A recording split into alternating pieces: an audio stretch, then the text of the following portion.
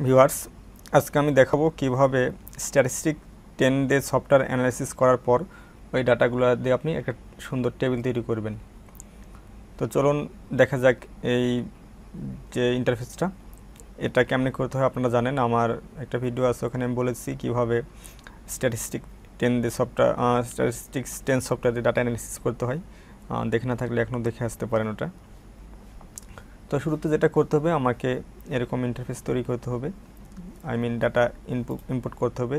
আমরা এক্সেল ফাইলটা দেখে নিন ভিডিওটা। আমি এখান থেকে অ্যানালাইসিসটা আবার দেখাচ্ছি আপনাদেরকে, যেটা সুবিধার জন্য অ্যানালাইসিস অফ ভ্যারিয়েন্স আমরা করবো, তাই না? আমি বলেছিলাম এখানে আমি দেখবো ফ্যাক্টোরিয়াল ডিজাইনটা দেখাবো আপনাদেরকে। ফ্যাক্টোরিয়াল ডিজাইন আমার সব কিছু করে রাখছিলাম, যেহেতু আগে দেখাইছি এটা দেখাচ্ছি। আমি 3 অ্যানোভা করবো, কারণ আমার ফ্যাক্টর ছিল 3টা, বোরন, ভ্যারাইটি, লাইট। এটাকে আমি ইন্টারাকশন করবো, এই কারণে 3 অ্যানোভাটা আমি দেখাচ্ছি আর কি। তো এই ছিল আমার যে অ্যানোভার টেবিলটা, এই যে সব কিছু অ্যানোভাটা কেমনি আপনারা করবেন দেখুন। আমি একটা দেখাচ্ছি, জাস্ট এটা ফার্স্ট ইমার্জেন্সির ক্ষেত্রে আমি এটা সহজ একটা বুদ্ধি, যেটা অ্যানোভা করার সময় অনেকে ভুল সমস্যায় পড়েন। আমি অ্যানোভাটা করার জন্য জাস্ট এটা করে আমি একটা ফাইল নিচ্ছি, নেওয়ার পর জাস্ট এখানে পেস্ট করব। পেস্ট করার পর পুরোটাকে আমি আবার সিলেক্ট করব। দেখুন, সিলেক্ট করার পর কিছু করব না, আমি ইনসার্টে যাব, ইনসার্ট থেকে টেবিল থেকে ইনসার্ট টেবিল। দেখুন সুন্দর একটা অ্যানোভা হয়ে গেছে, আপনাকে আর কষ্ট করতে হচ্ছে না। তো যাই হোক, এটা একটা হচ্ছে স্পেশাল দিয়ে রাখলাম আর কি, যদিও এটা বলার কথা ছিল না। তো এই ছিল হচ্ছে আমার যেটা আমি অ্যানোভা টেবিল করলাম।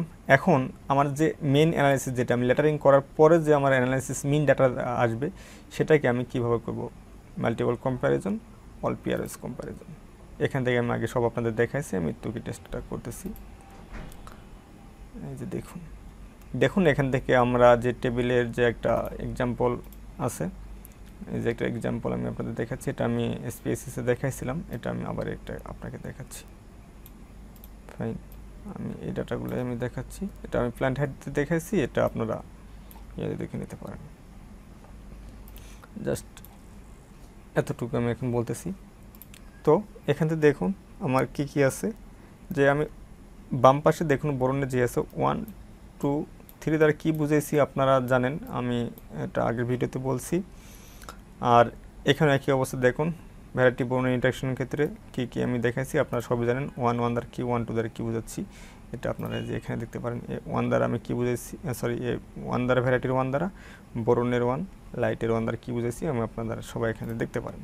তারপরে আমি আপনার টেবিলে ডাটাগুলো জাস্ট সিঙ্গেল ডাটাগুলো ইনপুট করবেন করে, আর এটা যেহেতু লেটারিং দিয়েই দেয় পাশাপাশি, এটা তো আরও আপনাদের জন্য সুবিধা হয়ে গেছে।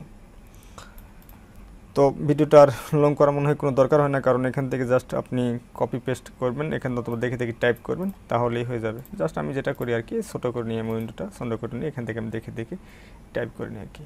মনে করুন আমি একটা দেখাচ্ছি লাইট বরণের ক্ষেত্রে, এই জাস্ট এখান থেকে আমি টাইপ করব 7.83, এটা ছিল আমার B0 মানে 1, আর B1 তো আমি জানি 2, সেটা হচ্ছে 7.42, আর B3তে ছিল 6.75। দেখুন CBA।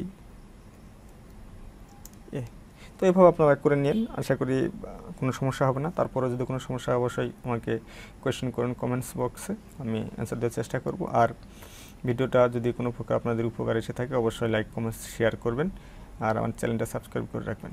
এতক্ষণ সঙ্গে থাকার জন্য আপনাদের সবাইকে অনেক ধন্যবাদ।